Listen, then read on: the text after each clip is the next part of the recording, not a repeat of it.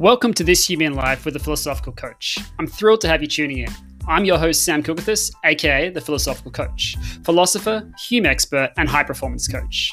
This podcast at its core is about navigating the complexities of being human, whilst providing you the opportunity to go beyond any conception of who you think you are, really.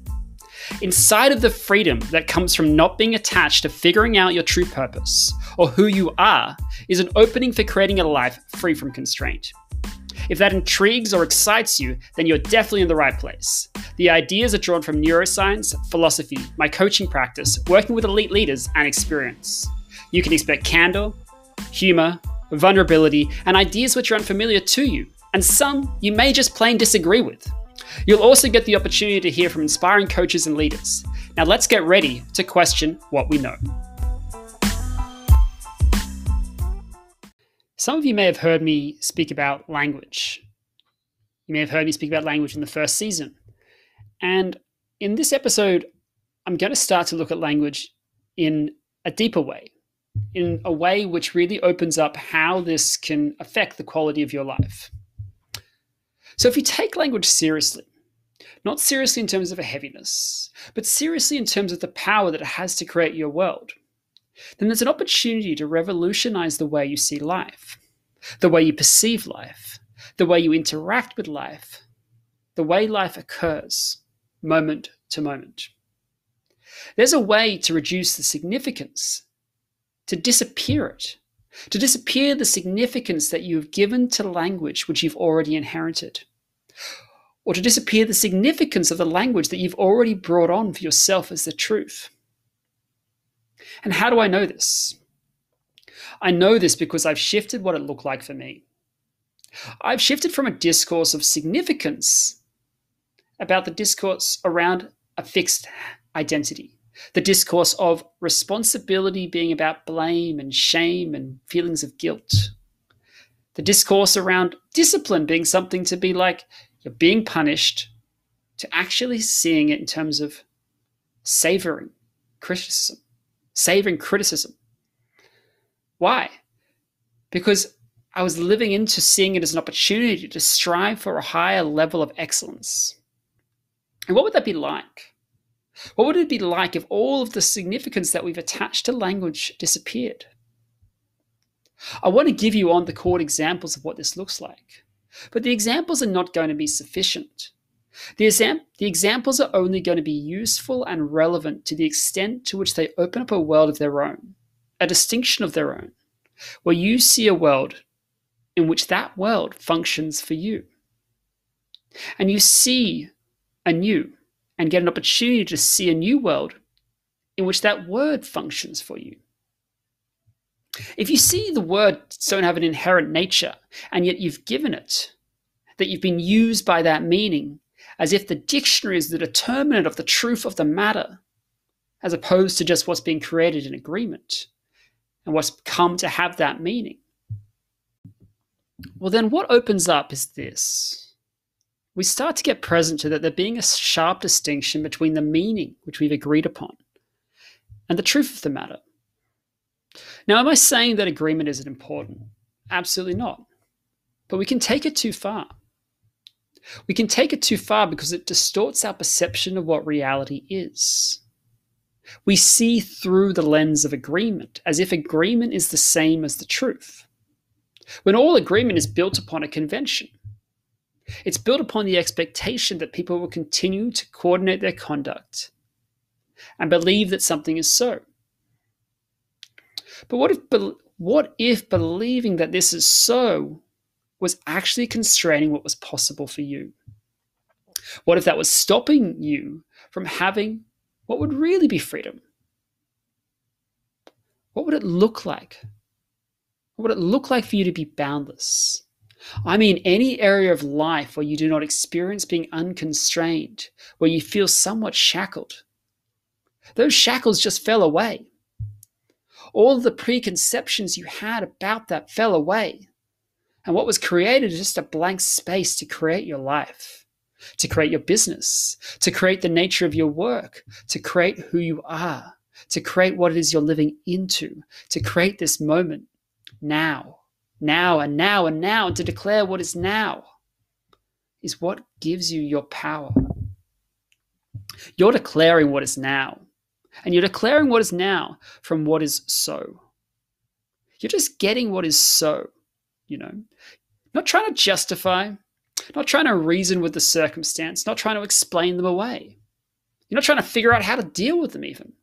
You're just getting. That's what's so. Okay, that's what's so. Now what?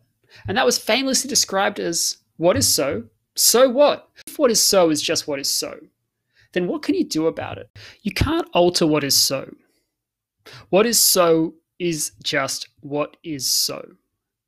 But there's a place to stand when you get that is just what is so. There's a movement that can be taken. There's a new realm which opens up inside of seeing that is what is so.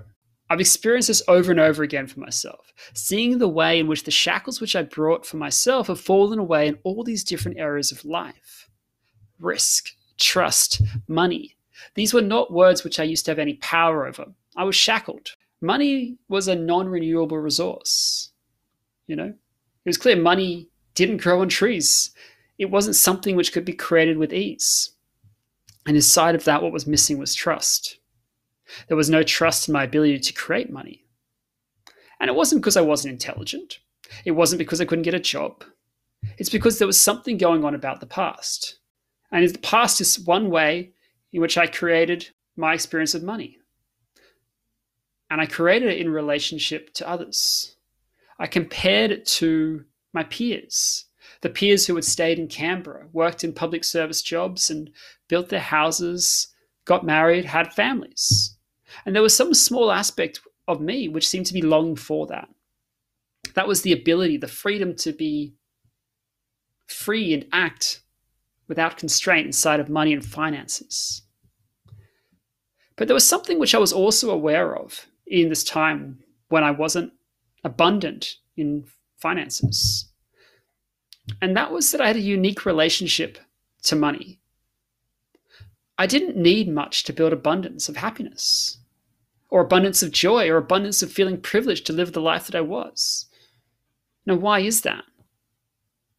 Because I was just seeing that happiness wasn't based on my level of income.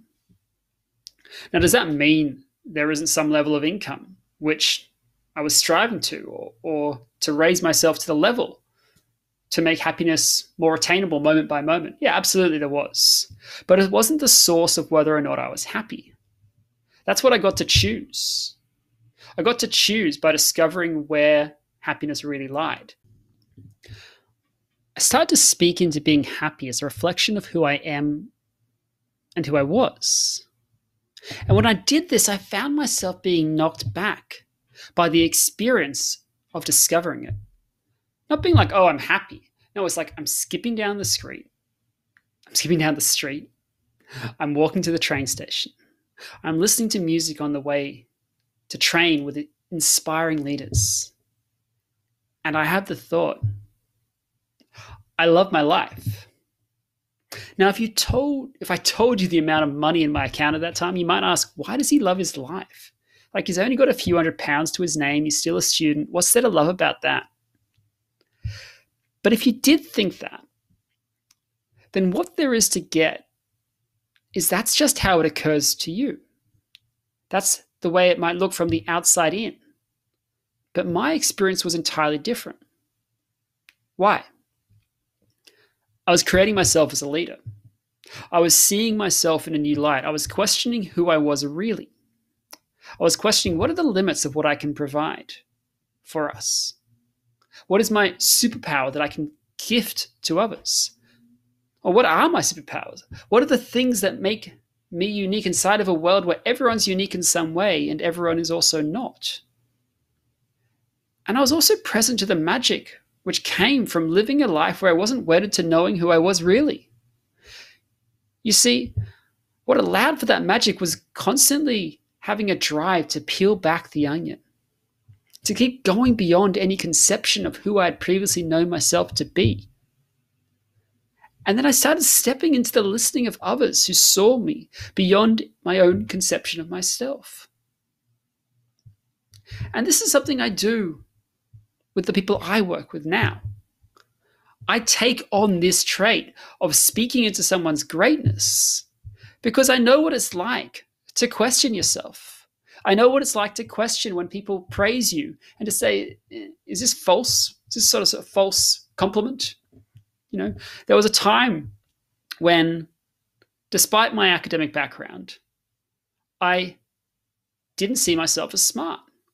And so I had to start stepping into others listening that I was smart.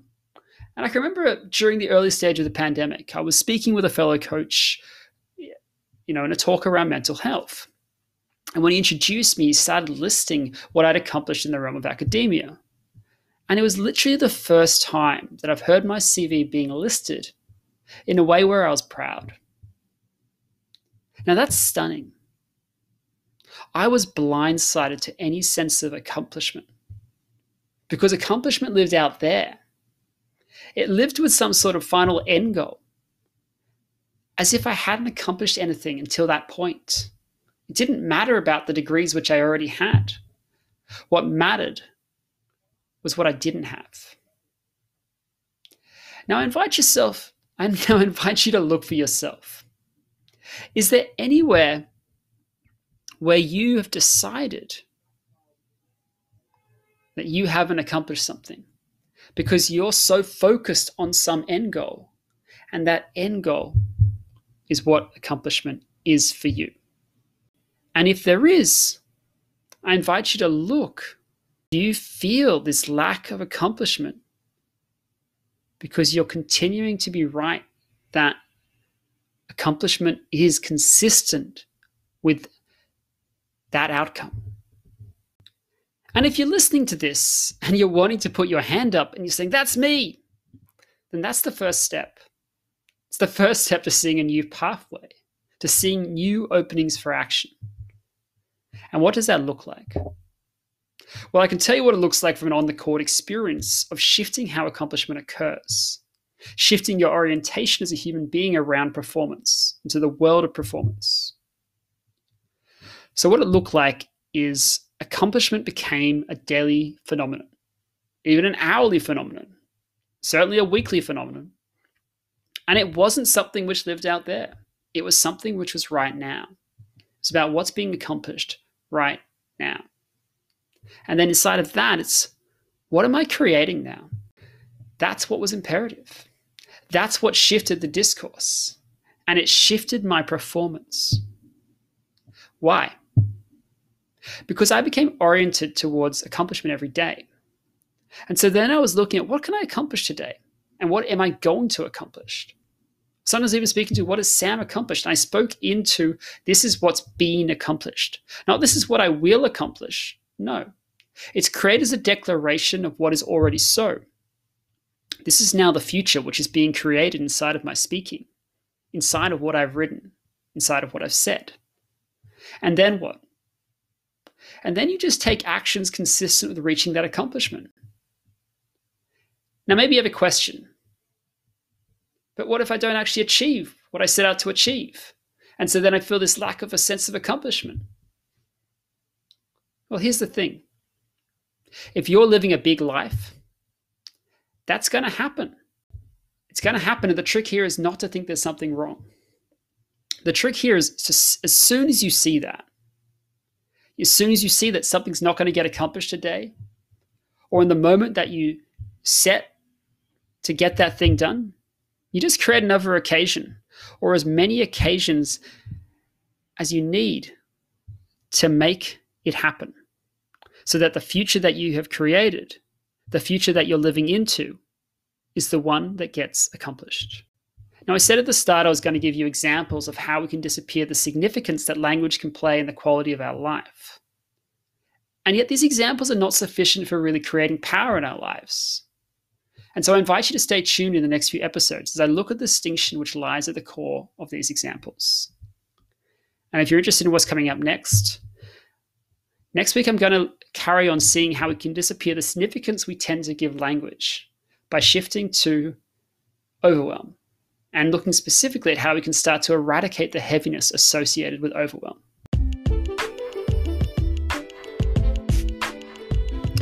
Whether you're a relative veteran of this podcast or a new listener, I really thank you for taking the time to listen. And if you've got value from this podcast, then it would mean the world to me if you rate and review it on Apple or Podchaser and share it with your community so that this work can impact more people. Because I'm on a mission to help people live a life free from constraints. And if you're ready to take this from information to transformation, then connect with us at thephilosophical coach.com.